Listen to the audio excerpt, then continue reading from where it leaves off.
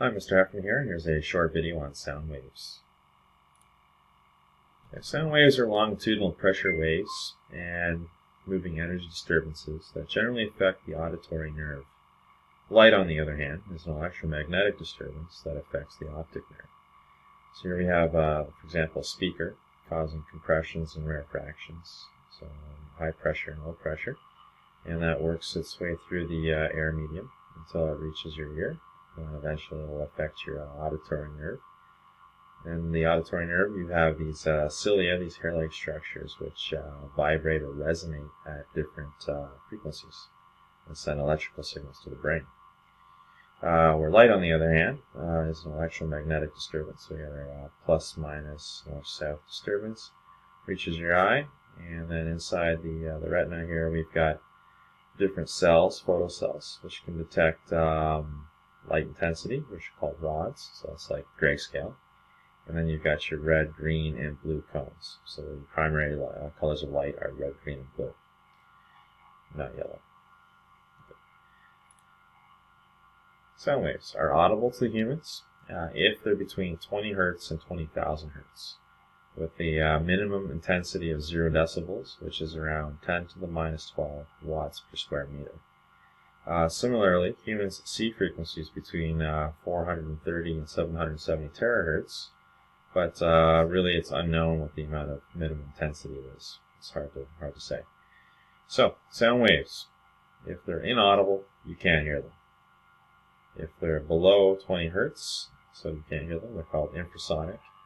If they're above 20,000 Hz, they're ultrasonic and you can't hear them.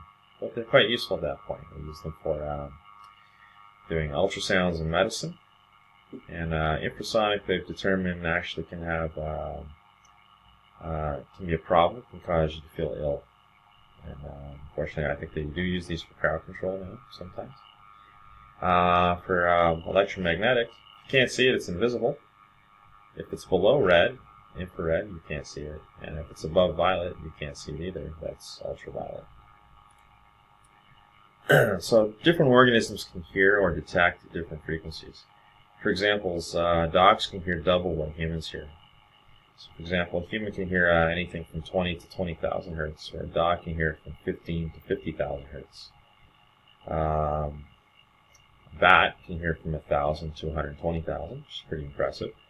And a porpoise can hear anything from 150 to 150,000. If you go down and take a look at the moth doesn't really hear, but it does detect sound of 3,000 Hz to 150,000 Hz. And then, of course, different sources make different ranges of frequencies. For example, stereo can make sounds anywhere from 15 to 30,000 Hz. So definitely make sure it can make frequencies that humans can hear. Or human beings usually talk between 85 and 1,100 Hz. Dogs can bark at like 452 to 1,080 Hz, etc. So this is kind of interesting. If the moth is wrecking your clothes, can it hear it if you yell at it? Probably not, because most humans kind of max out close to about 1,100 Hz, and moths don't even hear anything until you hit 3,000. And why are dogs above 20,000 Hz or 20 kilohertz? That's because above 20,000 we can't hear it, but the dogs do. So that's why we use dog whistles in that frequency. So whatever you do, don't blow a dog whistle really loudly near a dog. Okay, that might be painful. Okay. Sound intensity is often measured in decibels. The threshold of human hearing is 0 decibels, or 10 to the negative 12 Hz. So the way it works like this: you add 0 decibels, or 0 bells, it's 10 to the negative 12. If you add 10 decibels, that's adding 1 bell, and that's multiplying your intensity by power of 10. So it goes from 10 to the negative 12 to 10 to the negative 11. The average whisper, when you're whispering to somebody, is around 20 decibels, or 10 to the negative 10 watts per square meter. Two-person conversation is approximately 1,000 times more than a whisper. So that's 60 decibels, or 6 bells, or 10 to the negative 6 watts per square meter. Something loud would be 90 decibels, or 9 bells, or 0.001 watts per square meter, so just 1,000th of a watt per square meter. And eventually, pain occurs at 130 decibels, or 13 bells, or 10 watts per square meter. So now we're at 10 trillion times what the threshold is. And eventually at 160 decibels, your eardrums burst, they perforate, and that's very, very loud. To calculate your decibels, all you do is find the power, divide by the threshold power, which is 10 to the negative 12. You take the logarithm of that value, multiply by 10, and you've got your decibels. It's pretty amazing. This sound is 1 billion times more intense. A loud sound is about 1 billion times more intense than an audible sound. Painful sounds are 10 trillion times more intense than just barely audible. And conversations are like 1,000 or more intense than a whisper. Oddly, on a stereo, the sound intensity is controlled by a volume knob instead of an intensity knob or dial. So the intensity is compared using the logarithm math. So for example, if you want to compare a quiet washing machine to a loud one, you can do some similar math to this. So here we got this 42 decibel washing machine. It's pretty quiet. And then we have this other one over here, which is 57 decibels. How much louder is the 57 decibels? So first thing we're going to do is use the decibel formula and find out what the intensity is for the quiet machine. So we got 42 equals 10 log bracket P over 10 to the negative 12. First thing you do is do 42 divided by 10, which is 4.2. And then you do the inverse of log, which is 10 to the power of something. So we're going to do 10 to the power of 4.2. And then we're going to multiply that answer by 10 to the negative 12, and we're going to get our power. So the 42 decibels is 1.585 times 10 to the negative 8 watts per square meter.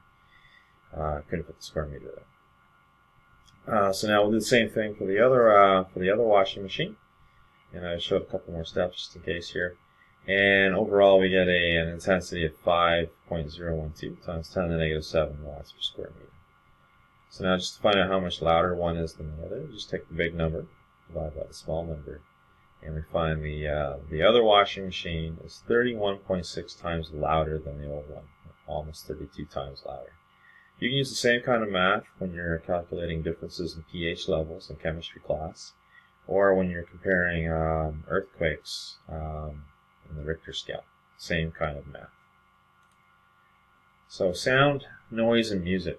If a tree falls in a forest and no one is nearby to hear it, it doesn't make a sound, doesn't make a noise, doesn't make music. That's a very famous philosophical question. Well, a sound can stimulate the auditory nerve, and a noise is unpleasant. Is an unpleasant sound with no repeating pattern. It has dissonance. And music requires consonance, which has usually repeating patterns of superpositions of waves, and it's pleasant to hear. So here we got a tree falling in a forest. There's really no one there, I guess. Maybe at least there's some like worms or bugs around anyway. So this is what consonance looks like. You got all these superimposed waves, and they have a nice little pattern to them. So this would be something that might be pleasant to hear. Where dissonance, you have sharp changes, no real repeating patterns. It's not going to sound very nice. In summary, sound waves are detectable by the auditory nerve. Different organisms can detect different ranges of frequencies and levels of intensity. A sound is audible if it can be detected. Infrasonic and ultrasonic sounds are inaudible, can't be detected. And it's also true for sounds below 0 decibels for human beings. If a sound is pleasant to hear, it may be music. Music requires consonance, which requires repeating patterns. And noise, on the other hand, is unpleasant to hear and requires dissonance. Oddly, some people consider some music to be noise. So, for example, if you're listening to the Beatles, you might like them. Someone else might be saying, hey, what is that noise? So I hope this video has been useful.